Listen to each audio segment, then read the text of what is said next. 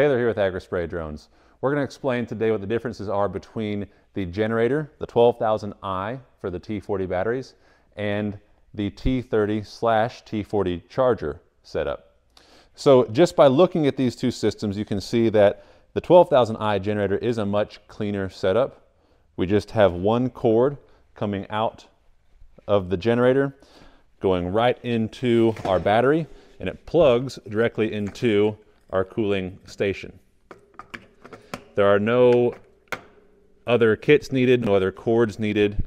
It simply works the way it is. It is specifically designed for a T40 battery, and you can use T30 batteries in there as well.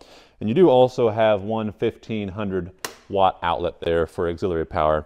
But really, this generator is specifically designed for T40 batteries. You can't really do anything else with it besides maybe run a pump, maybe run a fan, and your battery chargers for your remotes. Okay, now how does this compare to a setup over here with the T30 charger? So you see with the T30 charger, we actually have to provide our own generator.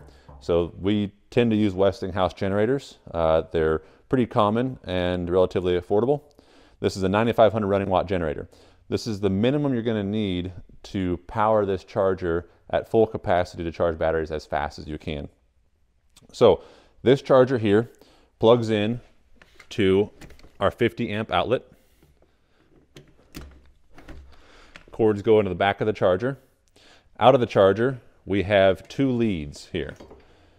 So the T30 charger can actually plug into two batteries at once versus the generator can only plug into one battery. That doesn't mean you can charge two batteries at the same time. This charger only charges one battery at once, and then it switches to the other battery when the first battery is charged. Okay, but now you'll notice that on the charger, our ends look different than our generator charger. So if we want to use the cooling station with the T30 charger, we have to have the Agras Drones cooling kit. The cooling kit comes with two of these adapter cords here, and it comes with two of these power supplies to run your fans. These power supplies hook into a 110 outlet. So you see we have two hooked in right there.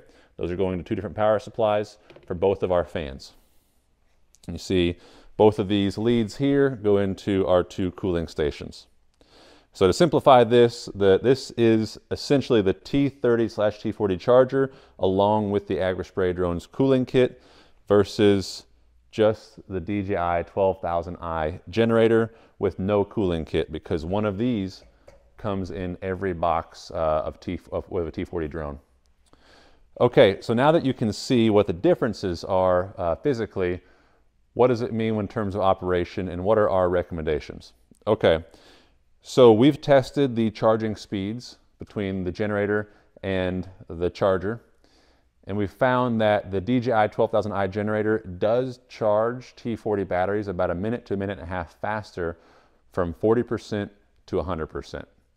That's about a minute to a minute and a half faster than this. So this is faster than this, slightly. Now there is a different cord setup that you can use that you might be able to cut that down a little bit, but essentially this is going to be faster. Now caveat to that, you do only have one cord here. So that means whenever this battery is done charging, it does not switch over to another battery. When it's done charging, it stops charging this battery. You have to pull it out and then put in a new battery. So if you're paying attention, or if you're swapping batteries very rapidly or all the time, then this may be a better option because it does charge faster. Now over here, whenever one's done charging, it switches over to the other battery. So if you miss it by, let's say, a minute or so, it doesn't matter because it's going to stop charging this battery, that one's full, start charging that battery. That makes sense. So what are our recommendations on what you should get? Well, personally, I think everybody should get this option here. This will be the cheaper option. So the cooling kit, the charger, and a generator like this will still be cheaper than this option. And it'll work for most operations. Now, if you're running a very efficient operation and you're cycling batteries rapidly, you'll have a turnaround time of 5 minutes or so. You're operating on really big fields.